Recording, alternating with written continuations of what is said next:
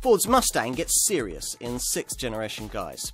Serious enough to take on international markets with European-orientated engine and suspension technology, hence the availability of right-hand drive in this car for the very first time. What hasn't changed is the original model's mantra of plenty of power at an affordable price. That's served up both in fastback coupe guise and in this convertible form. In either case, you'll get a car that'll make you feel alive. There's nothing quite like it.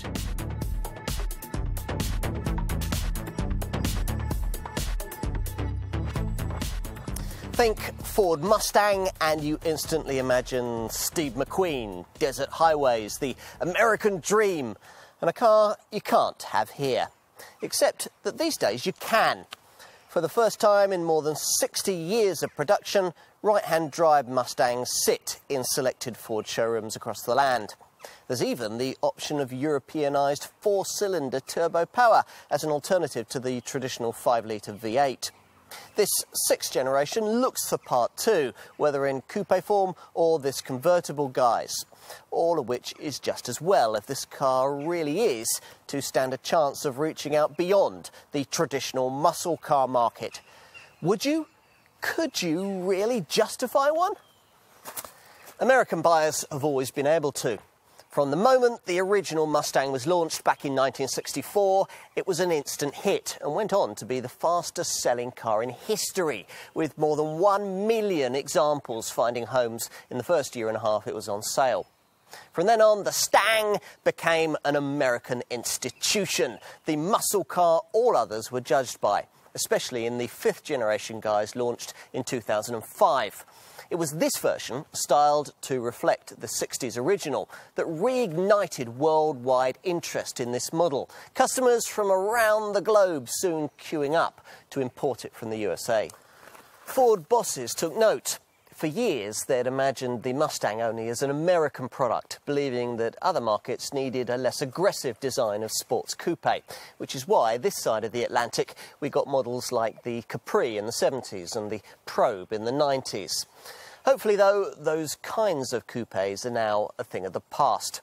Customers across the world have made it clear that they love the Mustang just as much as Yankee drivers do, which is why this 6th generation version was designed with international markets and right-hand drive in mind from the very outset. That's why buyers over here get the 2.3-litre EcoBoost 4-cylinder engine option I mentioned earlier as an alternative to the big old Coyote V8 you'd expect this car to have. It's also why this 6th generation model is 28% stiffer than its predecessor, with suspension that now ditches the old leaf springs in favour of a much more sophisticated multi-link rear setup. Plus, all versions sold this side of the Atlantic get a performance pack as standard that offers bigger, stronger brakes, as well as extra cooling for the engine. Will it all be enough to allow this modern Mustang to rival some of the best coupes and convertibles money can buy? Come on, let's find out.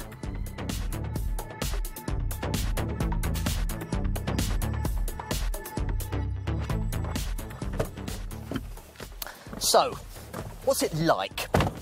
Well, settle in, and as expected, it is, of course, all very different to the kind of European hot hatch or sports coupe you could buy for the same kind of money. Fortunately, though, when you fire up the engine,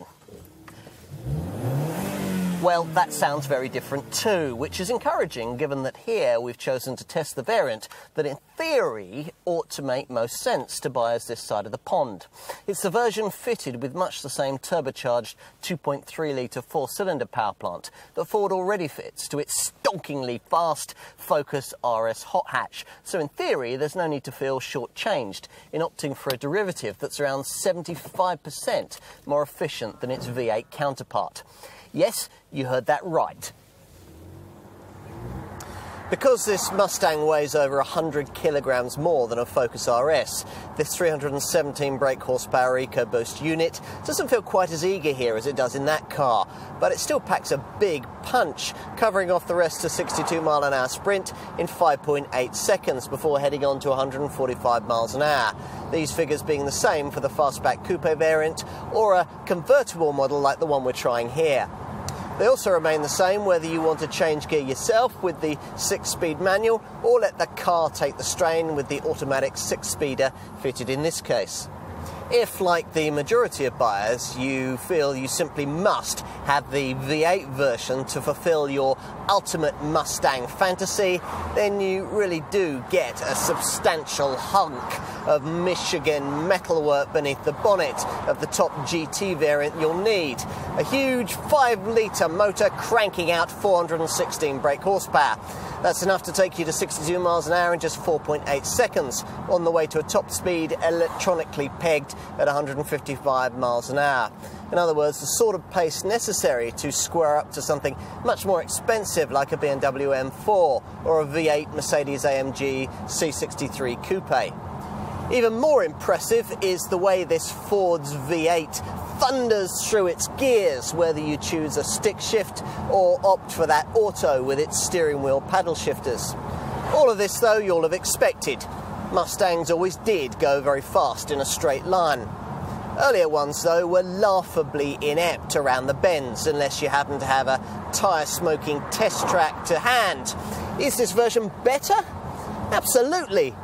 Yes, it feels its size when you're threading it down twisting secondary roads. Don't expect the eager chuckability of a TT or an M4. But it's a lot more agile and easier to place through the bends than you ever expect it's going to be. Much of that prowess attributable to the more rigid body and the clever multi-link rear suspension that replaces the crude leaf-sprung setup of previous models. Thanks to this, in the dry at least, the back tyres are kept firmly in contact with the road virtually all the time, hence excellent grip and traction, further aided by the limited slip differential that's standard with all Mustangs. It keeps all of that power in check, so it's not wasted in wheel spin as you power hard out of the corners. You'll certainly need that in the GT V8 version. It has masses of mid-range power, 530 newton meters of it compared to 432 newton meters for the 4-cylinder model, and it means that a 5-litre Mustang goes like a bullet when it comes to overtaking slower traffic. Indeed, it will keep accelerating way beyond the 5,500 RPM point, where an EcoBoost version like this one will have given you all it has. Peak V8 power is delivered at 6,500 RPM, but the engine is happy to carry on pulling beyond that right up to the 7,000 RPM red line. You want to drive your Mustang like this too, particularly if it's a V8, primarily because the engine sounds so much better when you do. A little disappointingly, the oral fireworks you get with both derivatives are somewhat muted at lower speeds, but things get nice and snarly once you start to work the car a little harder. The soundtrack enhanced by one of those sound symposer systems that amplifies the engine note through the stereo speakers. But hang on, a sound symposer on a Mustang? It's not the sort of thing you'd think a real muscle car would need. Nor would you expect that such a model would feel it necessary to mess around with 3 steering weights and no fewer than 4 driving modes. The steering system is called Selectable Effort Electric Power Assisted Steering. It even sounds horrible, doesn't it? At least the setup is reasonably feelsome. There are normal, sport and comfort options, though it's not quite as sharp and responsive as the helm you'd get in a really good European rival. But then, this is a different kind of sports car. A big old bruiser that, as it turns out, you need that quartet of advanced track selectable driving modes to properly control. Away from the normal setting, there's a choice of Sport Plus, Racetrack or Snow Wet options, all of which do the usual things that settings of this kind tend to do. Tweaking throttle response, steering feel, stability control thresholds, and on auto models, gear shift timings too. But let's move on to something that's far more the kind of thing you'd expect from a Mustang: track apps. This is a suite of performance features that really do allow you to irresponsibly enjoy yourself in this car. The function's selectable via this central screen between the dials and the instrument binnacle. An accelerometer, shows the vehicle's longitudinal and latitudinal acceleration and deceleration in real time, with G-forces generated and the ultimate figures you'd have achieved since the last reset shown around the display ring. The second track apps option, the acceleration timer, allows you to measure acceleration times from 0 to a certain speed or distance. It can cut in automatically or work with a rather wonderful countdown start system that counts down to your start with a series of lights, just like the kind of thing you get on a Grand Prix grid. Thirdly, Track Apps offers a brake performance meter that works the other way, measuring your stopping time in seconds from either 60 or 100 miles an hour right back to 0. There's also a lap timer. Everything you need, in fact, for the perfect track day. If you've specified a V8 model, you get two rather glorious further options. The first of these is launch control. Via Track Apps, you can set the RPM level at which this will start. Even better though, and most brilliant of all if you're of a max power mindset, there's what Ford calls line lock. There to help you do burnouts, and developed out of US Mustang owners' love of drag racing. Line out uses electronics that'll let you jam on the front brakes and spin the rear wheels at the same time, shredding your tyres for up to 15 seconds, as you would do if you were warming them up for ultimate grip on a drag strip. It's probably best not to try that on the high street. On the subject of brakes, well, you're going to need those to be good in a performance car this powerful, weighing nearly 1.8 tonnes. Fortunately, they are. All Mustangs sold over here come fitted with what Ford calls a performance pack, which primarily means that larger brakes are fitted than the ones used as standard in the US. There's certainly always plenty in reserve when you press on the brake pedal in this 2.3 litre model, and the V8 has even larger front discs and Brembo calipers to help cope with its greater power and performance. We've mentioned the gearboxes, so let's talk about what they're like to use. To be frank, we were pleased to find that a car of this kind comes with any kind of manual transmission option at all, particularly one as good as that offered to Mustang buyers with its ideally weighted long throw shift and light clutch pedal. Here though, we're trying the 6-speed paddle shift automatic that most buyers will want, which doesn't change particularly smoothly but suits this car's typically American lazy, refined cruising comfort zone. That redesigned independent rear suspension system also helps here, smoothing out rough surfaces and keeping passengers effectively isolated from the hurly-burly of what's happening underneath the tyres. In short, this is a great long-distance car and a brilliant cruiser too, particularly if you happen to have chosen the convertible version we're trying here. On the move, buffeting is reasonably well controlled, which is just as well as, rather annoyingly, Ford doesn't offer the kind of optional wind deflector that in rival drop tops can clip in over the passenger compartment and calm things down in the cabin. When the time comes to raise the roof, you have to slow right down to walking pace to activate the fabric top. But it's quite quick to operate, the electric mechanism occupying up to 12 seconds, but requiring you to manhandle a rather cumbersome latch to either lock or unlock the hood to the top screen rail at either the end or the beginning of the process.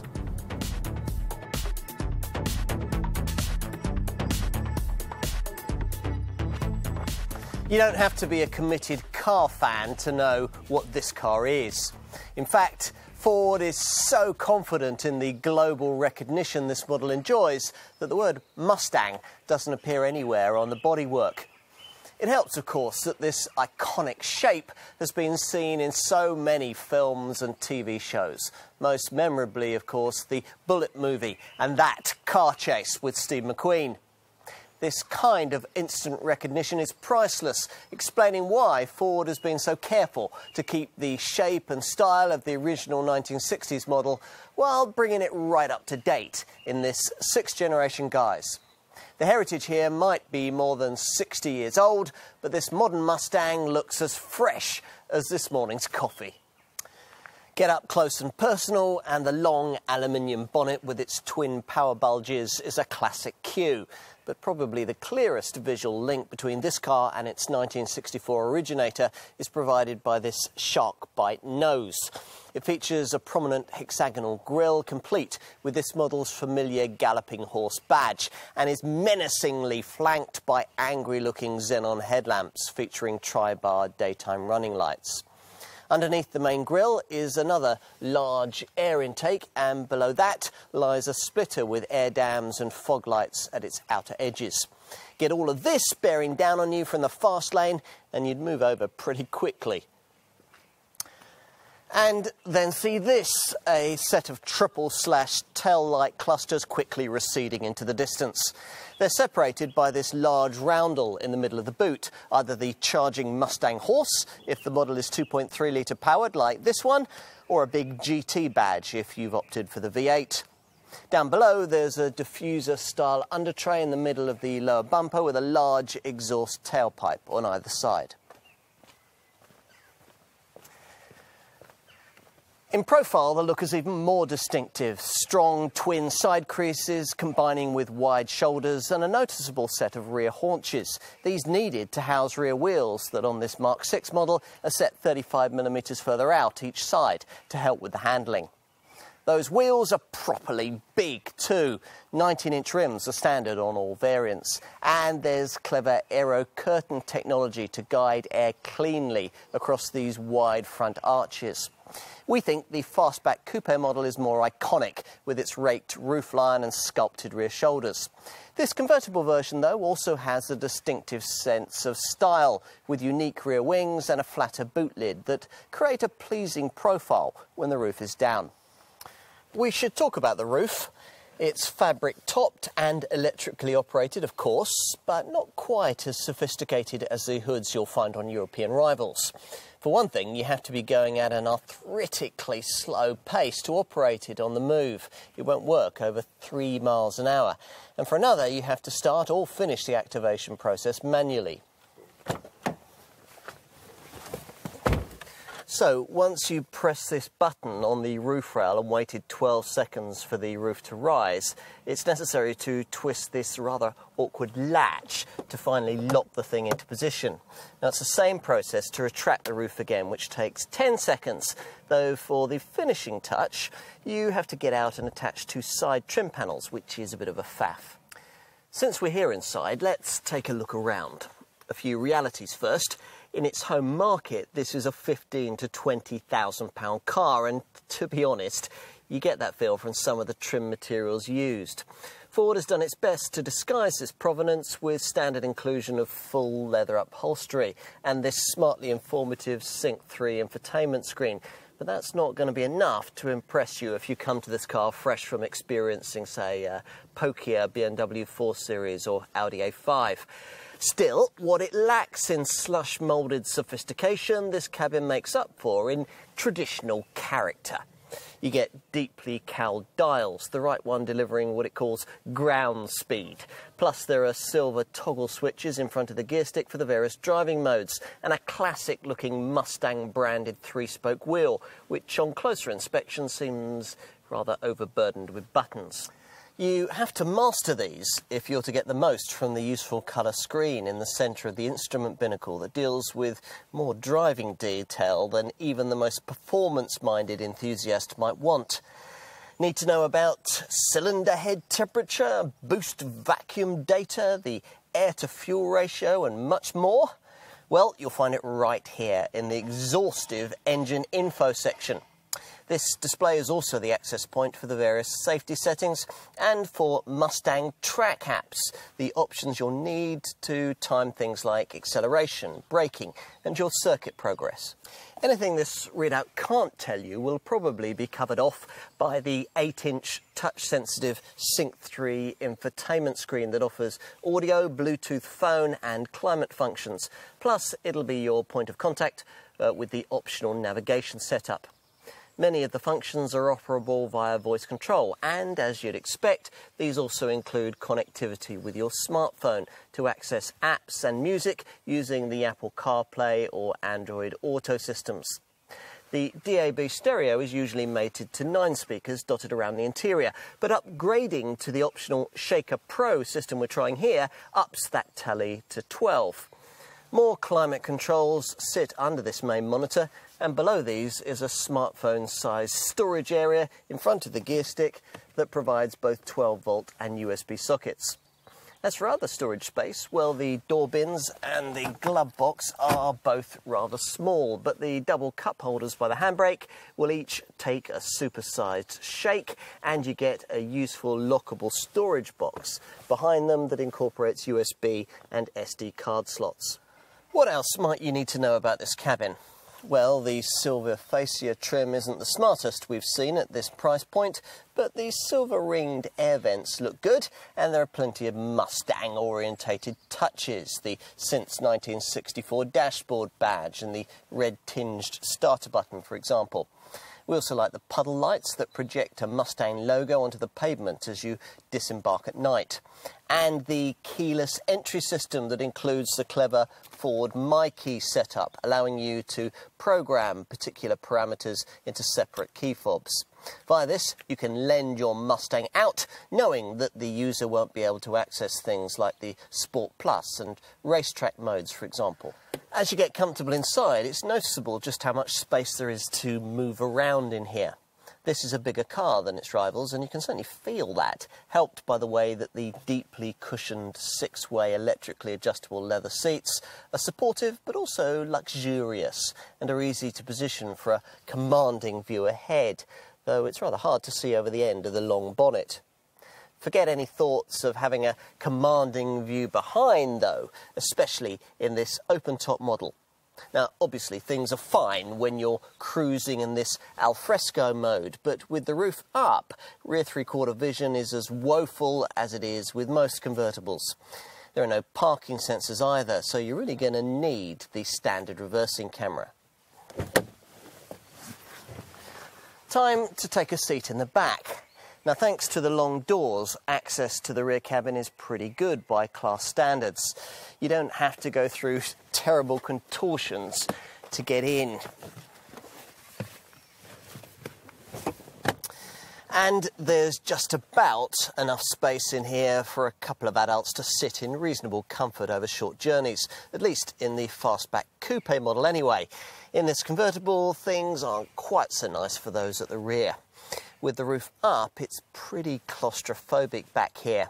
When the hood's down like this, you'll be blown about quite a bit, which, while fun for a while, ultimately gets rather wearing after a few miles.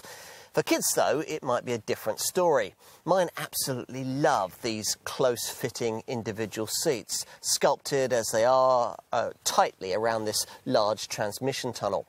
Parents will be pleased to note that Isofix child seat mounts and proper three-point belts are included. Finally, let's deal with boot space. Now, you might expect to have to compromise in this regard with such an out-and-out sports car. Think again. True, there's quite a high loading lip and the opening is rather narrow, but you can't argue with the amount of space on offer given the inevitable limitations of a car of this kind. Even this convertible model can swallow 332 litres of cargo, roof up or down.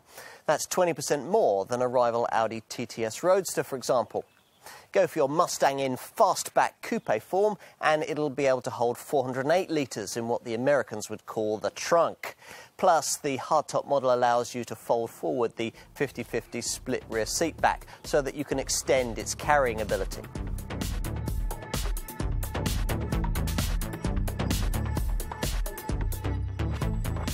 The Mustang has always been a blue-collar icon of value for money in the USA, and Ford is just as keen for the car to be seen that way here. You might not initially think that when first faced with the Blue Oval brand's price list, which at launch saw prices pitched in the £31,000 to £40,000 bracket. In terms of performance per pound, though, that still represents an awful lot for your cash, as we'll see in a minute. Essentially, the choices here are simple. Fastback coupe or convertible body styles, 2.3-litre turbo 4-cylinder or 5-litre V8 GT power, and 6-speed manual or 6-speed auto transmission. That's it. No fancier trim levels, no all-wheel drive option, You get it as it comes. Now, you won't be surprised to hear that the base £31,000 price applies to the 2.3-litre EcoBoost Fastback Coupe manual version. For a 5-litre V8 Fastback Coupe GT manual model, the starting price would be around £35,000. Add £3,500 to each of those figures if you want this convertible body style, and a further £1,500 if you want the auto gearbox we're trying here. It's also worth pointing out that Mustangs aren't sold at every one of the Blue Oval makers' dealerships. You'll find this sports car only in the showrooms of the company's premium Ford store locations. At this model's launch, there were 70 of these, enough, says the brand, to ensure that 90% of the population will be within an hour's drive of one. If, having looked at the asking figures I've just given you, you're tempted to consider personally importing this car, as many European buyers used to have to do, then think again. True, US prices start at just $24,000, which equates to only around £16,000. But that's for a feebly powered entry-level V6 version that Ford has wisely chosen not to sell here. A V8 GT variant spec to match a UK car is around $40,000 or £27,000. On top of that, you'll have to find £1,000 for shipping and £500 for the individual vehicle approval certificate you'll need to register the car. Then there's 10% import duty plus 20% VAT, and at the end of all that, you'd have a left-hand drive car without a proper warranty. It doesn't add up. The only case you could make for personal import would be if you wanted one of the higher performance Mustang models that Ford doesn't yet offer here, principally the track-focused Shelby GT350 and GT350R versions. On to rivals. For us, the most obvious one in concept and execution is Chevrolet's Camaro, only available to special order here these days, but priced very similarly to a Mustang. It's not been as thoroughly developed for European tastes as this Ford, though. Doesn't have the same kind of warranty or dealer network backup and costs significantly more to run. Not a particularly tempting prospect then. Which leaves prospective Mustang buyers pitching this car against, well, what? The 2.3-litre model would, we think, appeal to the kind of person who would otherwise buy something like a comparably powered Nissan 370Z, a car that will cost either a little less or a little more, depending on whether you bought it in standard or uprated Nismo forms. Otherwise, the alternative choices are, we think, rather more spurious. A similarly priced Lexus RC 200T doesn't have the necessary firepower, and we can't really picture a typical Mustang 2.3 buyer choosing a £31,000 Ford Focus RS Super Hot Hatch as an alternative, even though the two cars do share pretty much the same engine.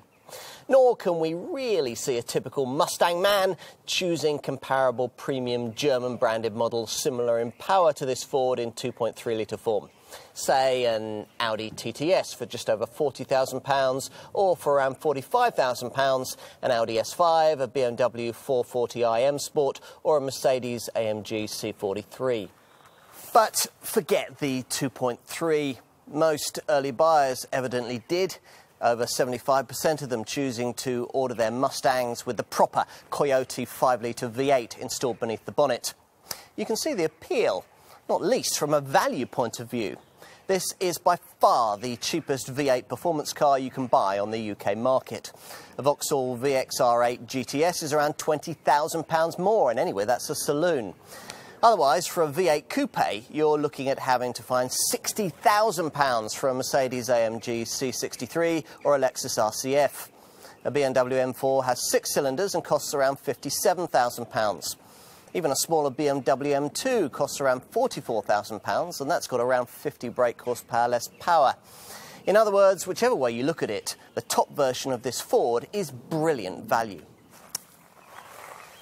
If you agree and have decided that this is the car you simply have to have, then you'll need to know just how generous Ford has been with the standard spec. Well, let's see. All Mustang models sold here get something you have to pay extra for in the States, a performance pack, which includes larger brakes and improved cooling for the engine. For the 2.3-litre EcoBoost models, this means 352mm front discs and 4 piston calipers, while the V8 gains 380mm stoppers with 6 pot calipers. Either way, these sit in large 19-inch alloy wheels. You get a 5 double-spoke design on this 2.3-litre variant, or the rims come with a multi-spoke finish if you go for the GT V8. Other standard exterior features include xenon headlamps with tri-bar daytime running lights and power folding mirrors with puddle light brand illumination. Plus, owners get a keyless start and entry system along with a special My Key system that allows you to program each of the 3 provided keys separately. You can set up the 2 spares with restricted access to certain functions. So, for example, if you're lending the car out to your son or daughter, you can limit the top speed and prevent access into functions such as the Sport Plus and racetrack modes. That's if you're brave enough to let the kids drive your Mustang in the first place. I don't think I would be. As for interior equipment, well, all models get leather-covered seats with 6-way electric adjustment, these positioning you perfectly in front of a classically styled, leather-stitched, multifunction steering wheel. Through it, you glimpse an instrument binnacle with a display screen that can show trip computer functions and can be used to vary the ambient lighting inside the car between 6 different colours. It also shows your track apps options, the accelerometer, the acceleration timer, the brake performance timer and the lap timer, all there to time yourself and or to show how hard you're driving the car. Opt for the V8 power model and the track apps menu expands to include launch control and a line lock feature for smoky burnouts. More sensible infotainment is provided by the Sync multimedia system with its 8-inch centre dash colour touchscreen.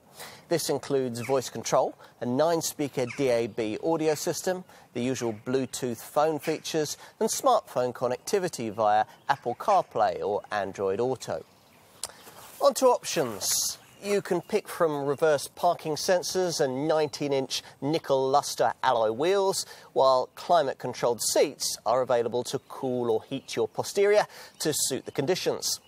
To soothe your ears, the so-called Shaker Pro stereo upgrade comes packaged up with 12 speakers and the satellite navigation system that really ought to have been fitted as standard. Or you could have all the features I've just mentioned bundled together in a custom pack that also comes with chrome surrounds for the side windows of the fastback coupe model. Whatever your choice of body style, you'll want to agonise over creation of your perfect paintwork shade. There are 2 no-cost colours and 8 further ones that will cost you extra. To make your Mustang stand out even more, there are also body stripes in silver or black, and you can order the roof of the fastback version painted black to contrast with the rest of the outside. Now, let's look at what will keep you from harm's way. Every Mustang has Advanced Track ESP stability control and emergency brake assist for the ABS brakes.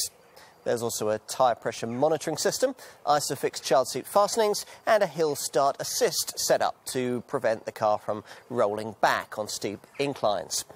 Should the worst happen, this Ford is fitted with twin front, side and curtain airbags, plus a driver's knee bag too.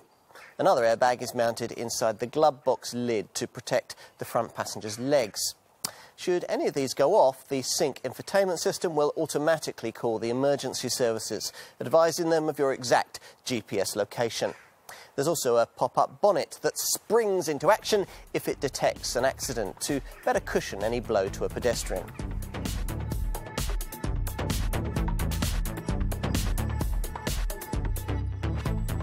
Just because the Mustang hails from the land of the muscle car, it doesn't necessarily mean that this one has to come with running costs that will strong-arm your wallet. If you want the GT V8 variant, though, there's no doubt that you'll have to pay for your pleasures.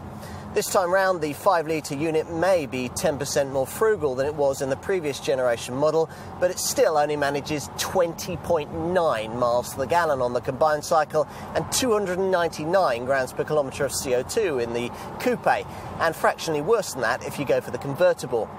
That's for a manual model. For For the Auto, the readings are slightly better, 23.5 miles to the gallon and 281 grams per kilometre, though that's still nothing for Ford to crow about. It doesn't have to be like this. Mercedes, for example, has proved that an equally powerful V8 can produce returns up to 50% better than that. Which is why we're pleased that Ford has elected to offer potential Mustang buyers another, more sensible approach with this 6th generation model.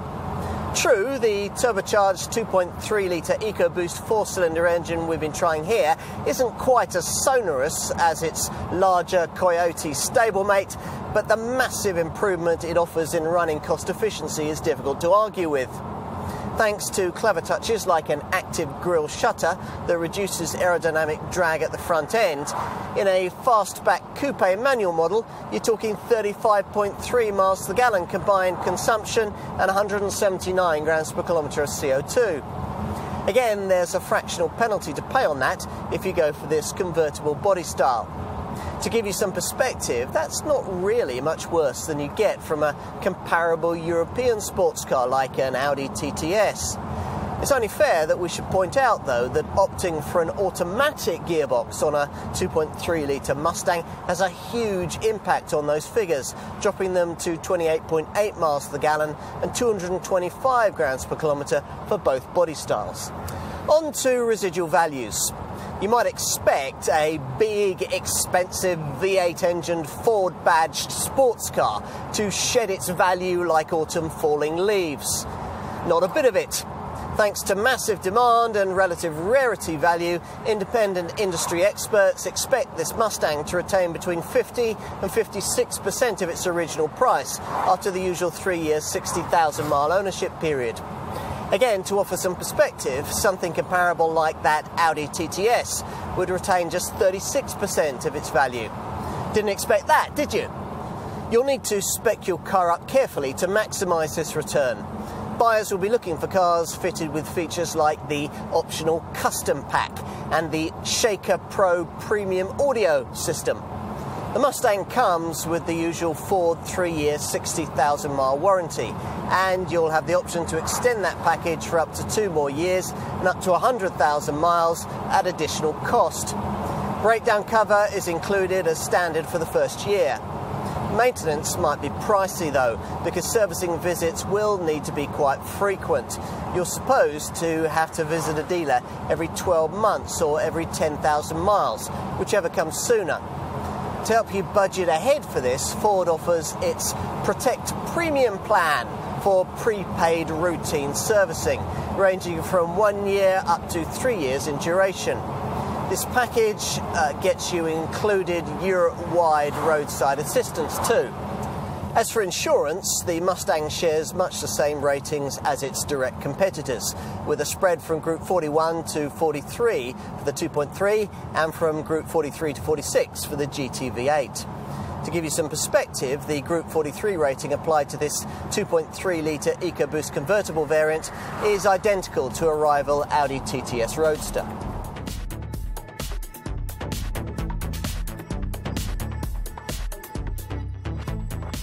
The idea that a car built in America isn't suited to anywhere outside of the USA is blown away by this 6th generation Mustang, where once we would have seen this Ford as a car only for hardcore enthusiasts and Mustang devotees. It's now a serious contender for any coupe or convertible buyer's attention. Much more sophisticated suspension plays an enormous part in delivering the sort of ride and handling balance that European buyers expect. True, this isn't helped by the fact that this model is longer and wider than most of its rivals, but that does translate into more cabin and luggage space. As a result, you can easily use this Ford every day, something you'll enjoy doing, not least because it's packed with a level of equipment that obvious rivals simply can't match for the money. Sure, there are some drawbacks to Mustang motoring. You'd expect that. The running cost figures of the V8 variant will be shocking for most European folk. The cabin quality doesn't have the slush-moulded sophistication of an Audi or a BMW rival, and parking a car the size of this one might be tricky for those living on a tightly packed street.